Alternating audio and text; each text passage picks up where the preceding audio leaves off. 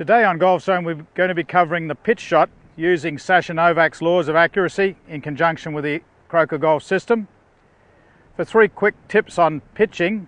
Number 1, it's important that you start with your weight on the front foot and that the body turns as you swing. There's no swaying of the body. Number 2, while the club head starts straight back on the path, at transition it's important that the wrists bring the club head back slightly from the inside.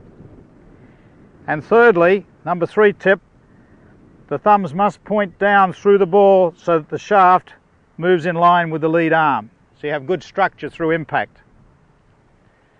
Now while I pitched this ball at 8 metres, Sasha Novak would recommend that we didn't start here, we started at a distance of say 1 metre from the target.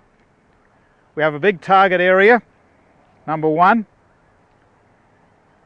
Number 2, we're going to build the technique in baby steps from this distance.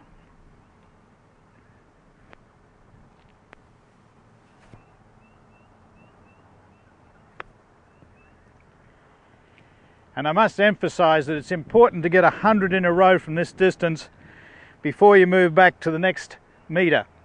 This way you build better technique, you build a good mental concentration, and you build your confidence. So step by step you can build your way all the way back to your full swing.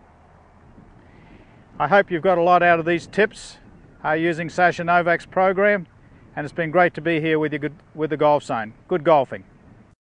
Golf Zone TV is proudly brought to you by the Golf Zone online golf shop.